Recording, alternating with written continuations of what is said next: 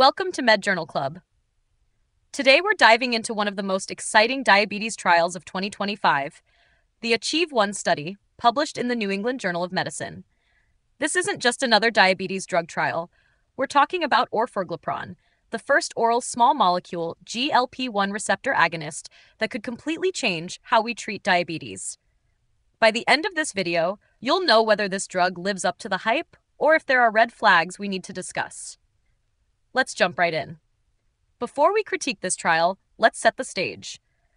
GLP-1 receptor agonists have revolutionized diabetes and obesity treatment. We're talking about drugs like Ozempic, Wegovy, and Mounjaro. But here's the problem. Most require weekly injections that many patients simply won't tolerate. Novo Nordisk tried to solve this with oral semaglutide, but it comes with strict dietary restrictions. You can't eat or drink anything but water for hours after taking it. Enter Orforglipron from Eli Lilly. This isn't just another oral GLP-1. It's a completely different type of molecule with up to 40% bioavailability and no food restrictions whatsoever. If it works as promised, this could be a game changer for millions of patients worldwide. So what exactly were the researchers trying to prove? The ACHIEVE-1 trial had one primary question. Is once-daily Orforglipron effective and safe compared to placebo in adults with early type 2 diabetes? Notice I said early diabetes. These were patients managed only with diet and exercise, not those already on multiple medications. This is crucial for understanding the trial's limitations, which we'll discuss later. The researchers tested 3 different doses and wanted to see if any of them could significantly lower blood sugar levels over 40 weeks. Now let's talk methodology. This was a well-designed Phase 3 randomized controlled trial, the gold standard for drug testing. They enrolled 559 patients across 5 countries. Participants had to be adults with diabetes, controlled only by diet and exercise, with HbA1c levels between 7 and 9.5%. So these weren't severe cases. The study lasted 40 weeks with an impressive 94% completion rate, which immediately tells us something important. Patients could tolerate this drug well enough to stick with it. The trial was properly blinded, meaning neither patients nor doctors knew who was getting the real drug versus placebo. This is exactly the kind of rigorous design we want to see. Subjects were randomly assigned to receive either 3, 12, or 36 milligrams of Orforglipron daily, or placebo. They used a smart dose escalation strategy, starting everyone at 1 milligram and increasing every 4 weeks to minimize side effects. The primary outcome was HbA1c reduction, the most important measure of diabetes control. They powered this study for over 90% statistical power, meaning they were almost certain to detect a real difference if one existed. This level of statistical rigor is what separates good trials from great ones. Here's where things get impressive. All 3 doses of Orforglipron significantly outperformed placebo for blood sugar control. We're talking about HbA1c reductions of 1.24 to 1.48 percentage points. That's clinically meaningful improvement. Compare this to placebo's modest 0.41% reduction.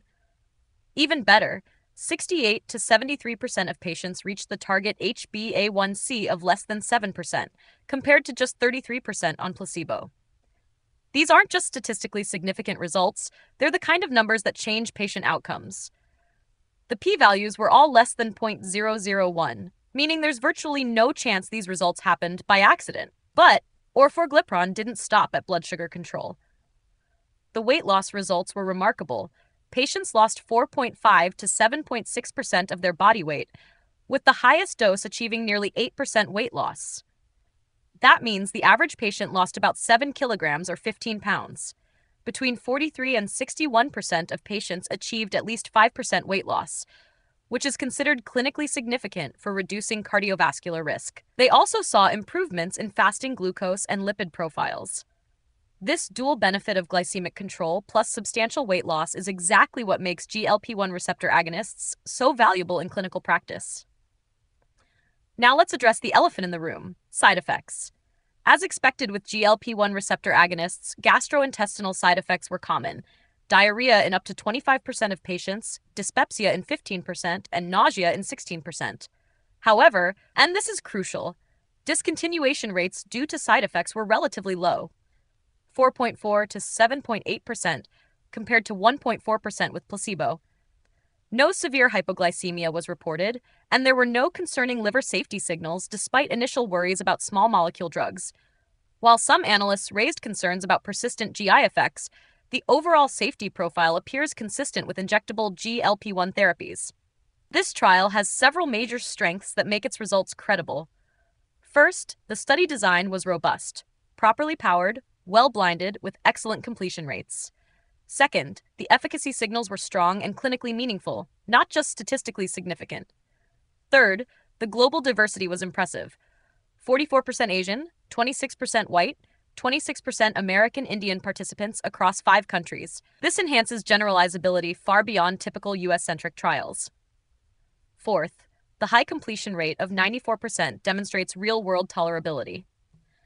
Finally, the safety profile aligns with our existing knowledge of GLP-1 receptor agonists, giving us confidence in the drug class's established risk-benefit profile.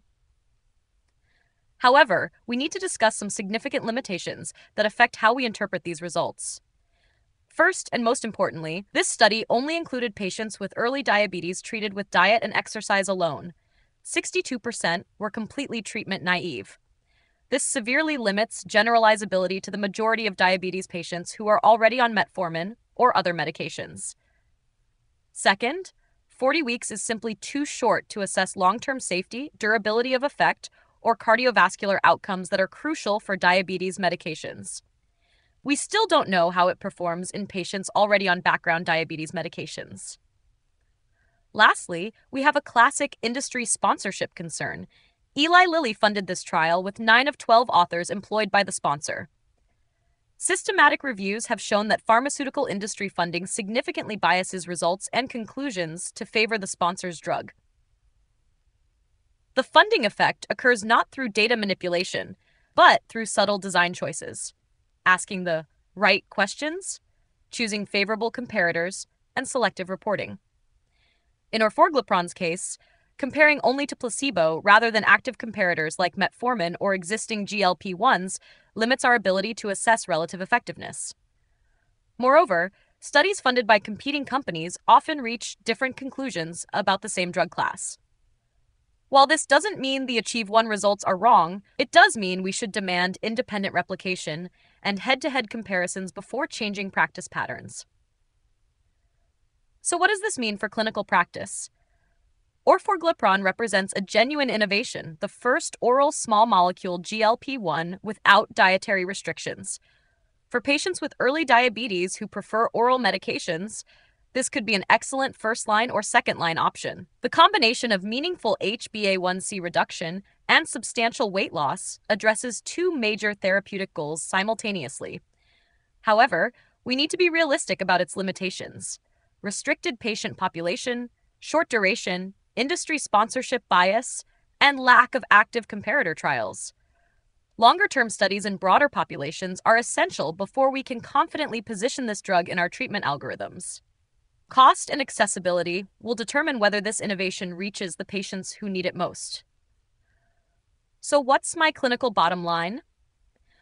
ACHIEVE-1 provides compelling evidence that Orforglipron is effective for glycemic control and weight loss in early diabetes patients with an acceptable safety profile.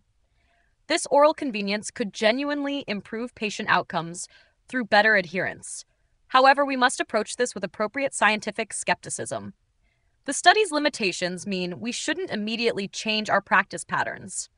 I'd wait for independent confirmation, longer-term data, and head-to-head studies before routinely prescribing Orforglipron.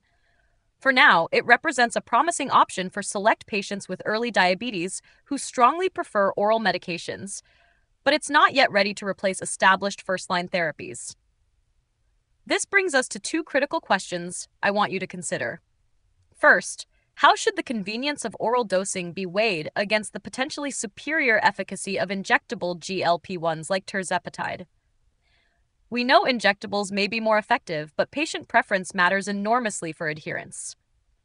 Second, what additional studies do you think are needed before widespread clinical adoption?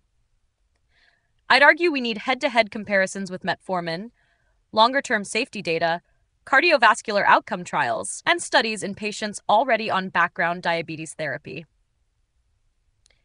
That's our critical appraisal of the ACHIEVE-1 trial. What do you think? Are you convinced by Orforglipron's potential, or do the limitations concern you too much? Drop your thoughts in the comments below. If you're a healthcare professional interested in evidence-based medicine, make sure to subscribe and hit that notification bell. We break down the latest clinical trials every week that helping you separate genuine medical breakthroughs from pharmaceutical hype. See you in the next video.